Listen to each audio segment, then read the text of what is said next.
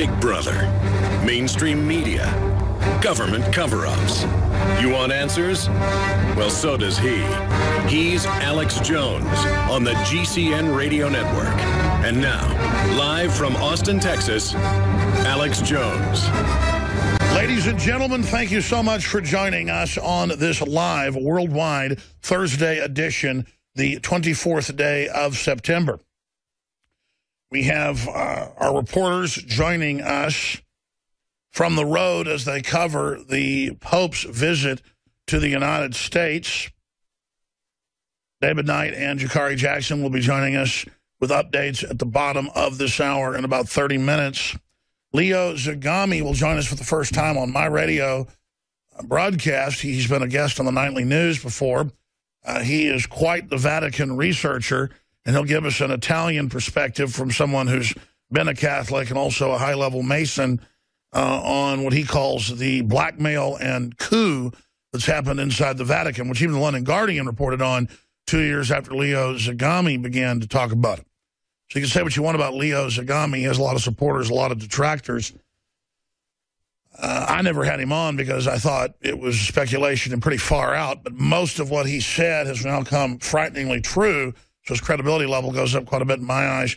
He'll be joining us in the second hour today.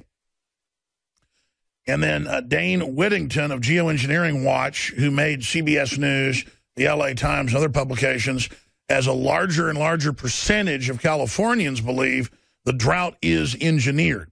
Well, we know there's geoengineering going on in California. That's admitted. It's going on all over the country, but really in California, one of the most intensive areas. And we've interviewed a lot of meteorologists and others that say they believe the weather patterns and what's happening to precipitation is unnatural. So they're trying to call it a conspiracy theory. It's not. We're going to talk about geoengineering coming up in the third hour. In fact, I just said yesterday that I wanted this guest on, but I want to back this guest up, and I know that I was going to make a film on geoengineering. We never finished, and I know that we have huge files all over the office with the patents and the admissions and the meteorologists and the weather weapons experts all saying it's contrived, and just huge amounts of evidence. The geoengineering clips from the different government conferences, the Arab countries greening the desert with electromagnetic towers they've set up. If our great nightly news director, Rob Dew, could throw a bunch of that together for me in a few clips, I should have thought of this yesterday and given him more time. I want to present some of that in the third hour when this guest joins us, so I'm not just here saying that. I want to give you the actual patents, the actual international treaties on weather weapons. I want to actually give you the newscast where the weathermen and women say it's clearly manipulated. I want to just throw a small, maybe 1% of the evidence at you. And by the way, I'm not being sarcastic. The reason I never released what I was going to call Dark Skies or Skyfall, and that was a couple years before the James Bond movie came out called Skyfall. We even announced the name was Skyfall. Is because there was too much evidence. It went deeper and deeper and was more insane and more documented and more crazy. And I kept just saying, get more, get more, get more, fly here, fly there. And I should just put out films more quickly, and they'll still be good. They'll still be informative. I literally used to just could churn films out because I just wanted to get the info out. I've gotten more neurotic over the years and just never put out Obama Deception 2, never put out Skyfall. Never put out. I haven't made a film in 5 years. Now, we've made lots of mini documentaries and done thousands of videos and reached more people exponentially. It's just that I was here brainstorming as I was thinking about what I wanted in the third hour and realized I probably got an hour and a half of a powerful film made right now on Rob Jacobson's computer 100 feet from me. And I ought to just start releasing this stuff on the Nightly News. Then if I don't have fanfare about it, nobody cares. If I have fanfare about a film and it's released, then 50 million people watch it. You know, it's all part of a formulae. We'll be back. Well, the Pope has now addressed Congress, and I have a transcript of it we're going to be going over. He said that if there is a stranger amongst us, we must take care of them. Of course, Saudi Arabia won't take one single refugee, one single migrant. Neither will Qatar or any of these other rich Gulf states. And the West advertises, come to America, come to Europe, everything's going to be free. Come here. That's called stealing from the taxpayers. And it's part of global government. It's part of collapsing borders. It's part of planetary tyranny. And you're going to be hearing a lot about this little girl. She's going to end up being called the Pope girl, like the Obama girl.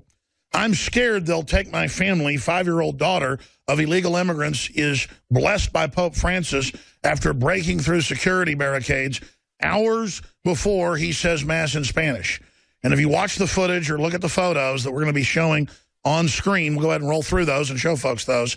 You can see in the first photo, the police are leading her through the barricade to the Pope. Totally and completely, absolutely Vatican Ford Foundation staged. Just like if they want to demonize somebody, they say Saddam was stomping babies' brains out from incubators. None of it was true. When they turn ISIS loose in your city and they run around murdering and raping and killing, you'll never see it on the news. But when they want to tear jerk and sell open borders and to coincide with the optics, they stage these events. And they use this sweet little girl who says, please don't take my mommy and daddy away because she was born here. They came here and had her. And so it's a giant anchor baby advertisement. And I have nothing against this little girl, clearly screened and looked at probably for months ahead of time. Very nice, sweet, loving eyes of her parents, her dad, her mom. It's an anchor baby advertisement, totally plotted, just like a Coca-Cola commercial or a Victoria's Secret commercial during the Super Bowl. It is 100% cold-blooded scripted. The Pope Mobile being a Fiat, right as a huge Fiat advertisement rolls out.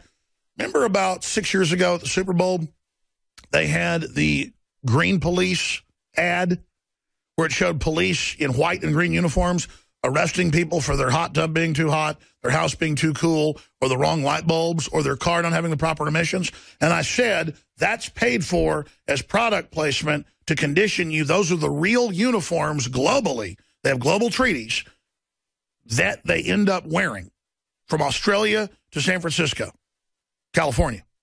And then sure enough, a year later, they bragged in the San Francisco Chronicle that, yes, we were paid by the government and they paid for the advertisement to prepare the public. This is what we're really going to do. Now, I'm not bragging that I knew it was staged. A moron would know that. But the general public is in a trance. So they see this little girl brought to the Pope. Does he go to Mexico City and have a Guatemalan immigrant run up to him and say, please let me into Mexico? No. 1 year, forced labor in Mexico if you're caught illegally coming into the country. Unless you get on a train, hang on to it illegally, and don't get off, then you're allowed to go to El Norte, or the Great North. The North. This is a concerted, globalist plan to turn America into a third world country, drive down wages. I did a Facebook mentions piece this morning, and some of the comments were, oh, you're against the migrants coming into Europe and the U.S. Well, I bet you weren't, basically against the wars. No, I was totally against bombing Iraq and Syria and Libya and all the rest of it. I was against overthrowing Muammar Gaddafi, who was stabilizing Africa. I was against putting al-Qaeda in charge because I knew it would lead to the collapse of the Middle East and the flooding of the West and the clash of civilizations that Dick Cheney wrote about in the September 20th PNAC 2001 Rebuilding America's Defenses document. Yes, I know full well. But see, I'm beyond one-dimensional thinking where I'm against the war, but then I'm for having open borders. The same globalists that orchestrated the wars on record to destabilize and funded the Arab Spring to put radical Islamicists in are the very ones now saying, we'll pay for you to have your baby, we'll pay for welfare, we'll give you housing, come to Europe. Then we'll give you voter cards, then we'll give you a driver's license. And once they do that, though, they keep them in ghettos. The police in Germany are basically all German. They contain them and use them as a political weapon for low-cost labor, basically slave labor, but also as a political weapon for the socialists. So the globalists are screwing the Arabs over, the Muslims over, the Mexicans over, the Chinese over, the Americans. It doesn't matter. Whatever they're for, you've got to be against. And then you can politically, geopolitically, economically, culturally, spiritually lay out why it's a bad idea on every front to be part of that. The globalists are for gun control. I'm against it. I can also intellectually lay out to you why I'm against it. But just as a default, if they are for open borders, if they are for carbon taxes, if they're for forced inoculations, if they're for GMOs, I'm against it. If they're for invading Iraq, I'm against it. If the mainstream media was telling me to go out and eat pumpkin pie, believe me, there's something in the pumpkin pie. I ain't going to eat it. I love pumpkin pie, by the way. Halloween's coming up. It's Thanksgiving. I love pumpkin pie. There's nothing wrong with the pumpkin pie, folks. I'm just using it as an allegory, as an example. So coming up, I've got his sickening transcript here where he basically says, be nice to your neighbor, be nice to the stranger among you, take them in. When it's being orchestrated and when the very groups that the Pope represents have helped implode the Middle East, now we're supposed to follow the next phase. And then we've got anchor baby advertisements while he's guarded by the Border Patrol. We've got the most lax immigration in the world, the highest level of welfare for foreigners. It's called stealing. Can I show up in Mexico and go, I'm a migrant, I'd like to have free health care? Can I show up in Saudi Arabia and say, hi, I'm here to get free health care. I'm here with my wife. We're here to have a baby. She's having a baby tomorrow. You get her checked into the hospital. Her water just broke. They say, oh, we're going to take care of your wife, but if you don't have the money to pay, you're going to be put in a debtor's prison. Or we're going to chop your hand off, Mr. Jones. But see, that's okay because I'm white and I deserve it. But if I was Arab and I showed up in Saudi Arabia and wanted something free, I'd be put in a forced labor camp. And it's all these countries are like that. But then we've got 40 million illegals in this country. They now admit it's 40 million. And they're not even happy. They're filled full of liberation theology, hate America, America's bad. And they don't mean the globalist America that took over. They mean the mom and apple pie Ford Mustang America's bad. And sure, it's not perfect, but compared to these other countries, it's heaven on earth. That's why everybody wanted to try to get here. So to sit here and to watch this Pope just go through a unending laundry list. And I had the transcript in here, and then I was unable to find it right before I went on air. Were we able to get that transcript, guys? You gave me an article that had his quotes. It's actually the Daily Mail. Pope talks gay rights and a whole bunch of other stuff. And then it has his pretty much a transcript right there in it. It's drudgereport.com's link to it. Nico's tracking it down right now. So is Infowars.com. I'm going to actually just find it right now because I was ready to get to that. And that's it. The transcript's also at thomas.loc.gov right now.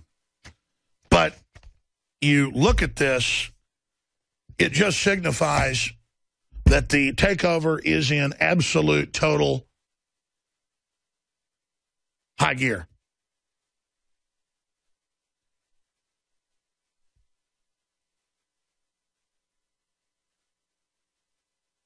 The system is in absolute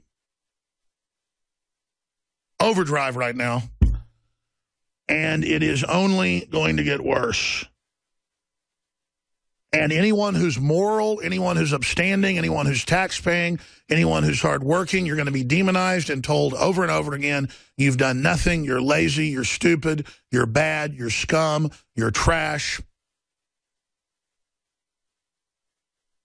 Because you've got to be bullied and intimidated into submitting to the establishment social engineering agenda. And that's all it comes down to. It's very, very simple. And that's why the harder working you are, the better you are, the more dedicated you are, the more you're going to be hammered, the more you're going to be targeted, the more you're going to be basically beat up. Because that's the